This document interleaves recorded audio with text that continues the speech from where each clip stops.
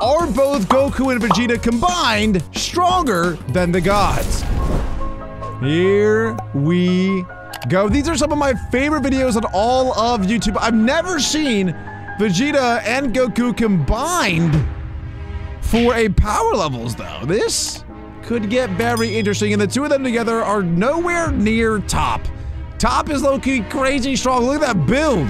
His shoulders, or his, these things literally are higher than his head. That's how you know he is insanely strong. But here we go. The two Saiyans are powering up. They're both in Super Saiyan form. And by the way, I finally, you guys have been begging me to watch all the movies because I've told you guys multiple times I've not. But recently I just watched Dragon Ball Broly. What is this music? Oh my, we're like in a club now. I was not expecting that. Hey, hey, hey. Anyway, I just watched Dragon Ball Superhero and it was just okay. Ho, ho, ho, ho. Also, I heard that Vegeta went to Ultra Ego. Ho, ho, ho, ho. But he didn't in that movie. What? He didn't? No, he didn't. So when does he? Because apparently he does and I never seen it. I don't know when he does it. I really want to see it. When does Vegeta go Ultra Ego? Someone tell me. I want to know. Someone tell me. I want to know. Pick your nose. Pick your nose. Flick it. Spit on it. Whoa! Haktua! What's going on? Back to the video. Goku and Vegeta are both Super Saiyan Blue. Wow! Wow! Wow! Okay. Sorry, that got a little out of control. Goku in Super Saiyan Blue Kaioken times 20 and Vegeta Super Saiyan Blue regular is stronger than Sidra. Never mind, that's not true. Sidra is at 9 septillion and the others are at 9 sextillion. Not even close, not even fair. Those two will get absolutely impaired. It's ridiculous. Goku, Ultra Instinct, oh, one. First time he goes to Ultra, okay, all right, I gotta relax. I'm bopping, I'm leaving, I'm dipping, I'm dodging. Okay, I'm pretty sure all the Destroyer gods are relatively similar. So, Goku and Ultra Instinct first sign, and Vegeta in Super Saiyan Blue, I'm pretty sure should be stronger than all of the Destroyer gods. Shout out to Hellas. That's my favorite Destroyer god. Just kidding, it's Beerus. It really is Beerus. Love Beerus. Whew, okay. Finally, they changed up the beat on me. Wow, that got crazy for a second. I don't know what I even said. I don't even know what came out of me. That was insane. It was like a new person. I can finally take a breath, though. My goodness. Okay. Champa. Low-key, Champa's pretty cool. He's like kind of annoying, but also pretty funny. Like, the relationship between Champa and Beerus is like funny brother rivalry. But anyway, these are just the Destroyer gods who, for a long time, I figured were like the strongest gods in the entire universe. What I didn't realize is that they're not even close. Although they're insanely strong and they can blow up planets literally like Thanos, the Destroyer gods could probably 1v1 Thanos, let's be realistic here.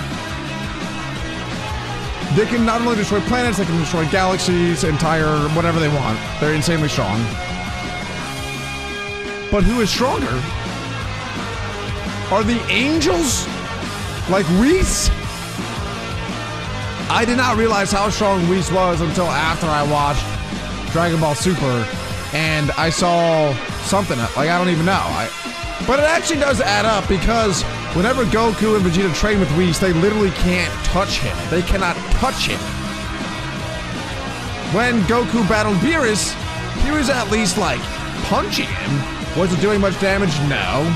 But at least like he was touching him. And I think that's because angels are like infinitely in the Ultra Instinct mode. And here we go, shout out to Beerus, the GOAT! The GOAT Destroyer. Everyone loves Beerus. Beerus really is easily the coolest Destroyer god. Maybe the coolest character in all of Dragon Ball, let's be honest. His love for sushi makes me love him more because I also love sushi. Beerus in full power is at 11 septillion, which is really not that much stronger than Goku and Ultra Instinct. Wait. Whoa! Wait, Vegeta and Ultra Instinct? Where does Vegeta go? Ultra Instinct. Xeno attendants are 12.5 septillion. Honestly, I thought that they would be stronger. And you know what's crazy? Is these gods on the right, as strong as they are, they're all terrified of Lord Xeno. Okay, this is my favorite angel. Markrita. Markrita, shout out Markrita. Vegeta never goes Ultra Instinct though. Can someone tell me what I have to watch? For where, like, when does Vegeta go Ultra Ego? Is that only in the manga? Because I don't read. I can't read. So, or like, is there another movie or something where he goes Ultra Ego? Because if he did, I totally missed it. And I thought that I watched them all. I watched Dragon Ball Brawly. I watched Superhero, or Heroes, whatever it was called. And Goku and Vegeta weren't even in that movie. All that happened was that Piccolo goes Orange Piccolo. Which I guess is kind of cool. Whatever. The movie was okay. The movie was okay. I did like, though, that it allowed growth for Gohan. Because Gohan is a big fat noob. And he was annoying me so much. But that... Oh, shout out Whis! Let's go! Whis, best angel. After Markrita. Anyway, Gohan, for so long, was like shelled up in a ball of suck. Let's be honest here. Let's call potato potato. Gohan sucked for so long. Really after the Cell Saga. Post-Cell Saga, Gohan trash. I'm hoping that that last movie, that superhero movie, sort of awakened him. And he'll actually train now and be cool and not be lame. You know what I'm saying? Goten in that movie also kind of lame. I thought that he would grow up to be way stronger, but he was pretty lame in that. And I'm pretty sure he messed up his fusion with Trunks. Come on, that is like their thing. You can't mess that up. That annoyed me that they messed it up. But Gotenks is like the coolest character. So I don't know. I don't know what they're doing with those guys. But anyway, Goku and Vegeta both in Ultra Instinct form, which is cat, by the way. They can't both do it. Only Goku can do it because he's the GOAT. Are stronger than all of the angels, apparently. Only Awamo so far has been anywhere near them. Oh wait, this girl's cuz. What's up, cuz? You know what I'm saying? What are you doing at the mall? Wait, why are you at the mall? Cuz I wanna be? Why did you eat that entire pizza in under 3 minutes? Cuz I felt like it. Bingo, bongo, wongo, dongo. Goku and Vegeta mastered Ultra Instinct. Get out of here. Move to the side. Oh, never mind. Oh god, Grand Priest is actually really strong. It's crazy that if you think about it, he's like 3 times as strong as Beerus. That's insane. Whoa! Wait, what? Goku mastered Ultra Instinct Blue 3, and then Vegeta Super Saiyan 4 G? What is G? Gold? Okay, now we're actually just making stuff up. What is that? Vegeta LSSBE4. Someone please de-encrypt that. Or decrypt that. That's not a thing.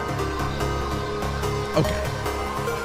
Goku Original Gangster 2.0.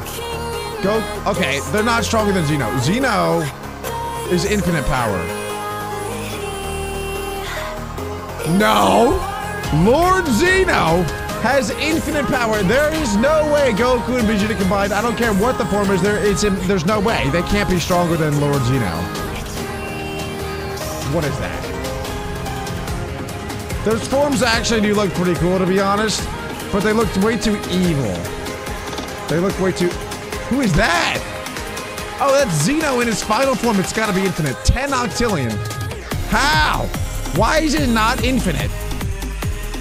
He can literally destroy the entire multiverse with the snap of his fingers if he wanted to. Okay, dude. No way! What? What are those forms? Those are not real forms. Okay. Rainbow Vegeta and Rainbow Goku are apparently the strongest things of all time. But anyway, if you guys enjoyed that power level comparison, make sure to leave a like and click right here to watch another Dragon Ball power level comparison.